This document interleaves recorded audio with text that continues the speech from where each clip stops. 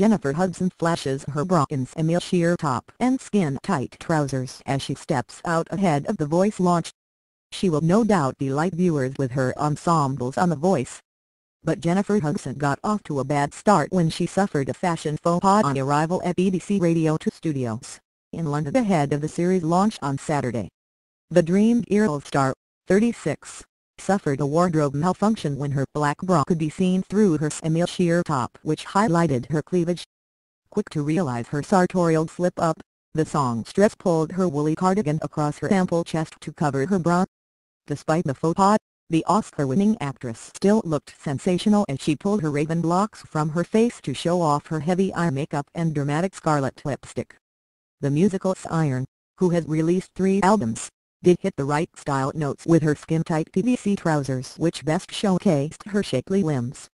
Jennifer started out on the UK's version of the show in 2017, before flying back to her native America to be a coach on The Voice US.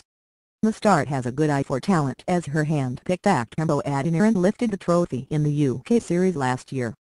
Jennifer, who first found fame when she won American Idol, pointed out the differences between the sister shows when she discussed the program with her co-star Tom Jones.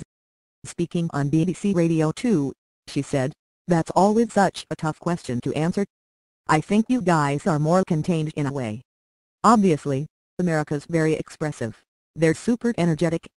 Here you guys are more reserved, which is just a difference in style. But the talent to me is just as good. That's tough for me, because I've noticed that here in the UK it's a different respect and appreciation for the craft of music, and I love it so much. I feel like here, music gets the care that it deserves. Whereas in the States it's more about marketing, image and then talent.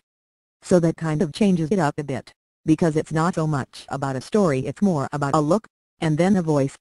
But here, it's talent first." The singing sensation was first propelled into the spotlight when she came 7th in American Pop Idol in 2004.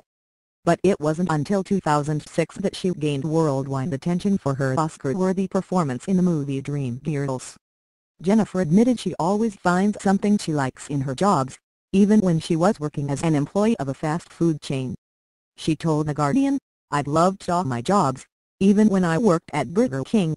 Elsewhere, Sir Tom Jones, 77, admitted he will still sing his hit Sex Bomb when he is 80 years old.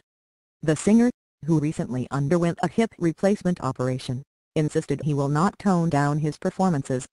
He said, "I'll still be singing Sex Bomb at 80, I've got a new hip. I'll be looking for more new parts, you never know."